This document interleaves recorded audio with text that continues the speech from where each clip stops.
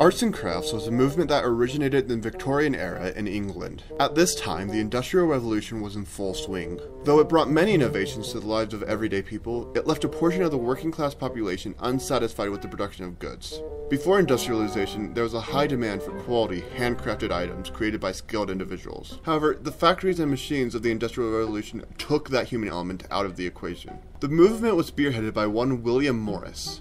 Morris believed that the new age of industrialization dehumanized labor. This inspired him to champion the movement through his own work. Morris once said, "Have nothing in your house that you do not know to be useful or believe to be beautiful."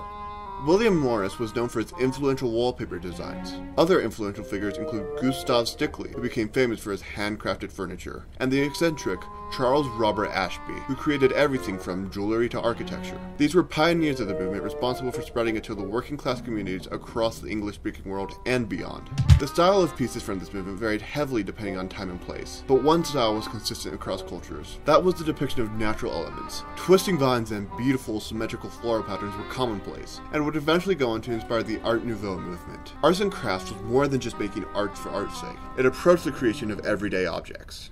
After the First World War, the arts and crafts movement began to lose steam in the English Isles. However, thanks to Chicago's Arts and Crafts Society, the movement was alive and spreading throughout urban and rural America long after its demise in England. The arts and crafts movement led on to heavily influence the Art Nouveau movement, with many citing William Morris as a major inspiration for their work.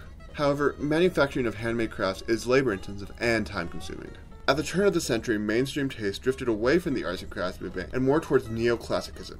Despite the decline, the movement was still carried on by a few artists and collective artistic enterprises. The movement at large phased out through trickling down into the artistic minds of movements which followed, instead of falling into obscurity. In addition, aspects of the arts and crafts movement can still be found today, however, in a different form. Cheap products that normally use faux and synthetic materials, mainly marketed in department stores today, have elements of arts and crafts in those aspects. Arts and crafts communities still exist today, encouraging creation of handmade items. The proliferation of online retailers opened the door for amateur craft work to be sold to the public. The arts and crafts movement was monumental in dimensions that go just beyond art. It pioneered the ideas of art for social reform, and it was based on the idea that human involvement mattered in household items, including the house itself.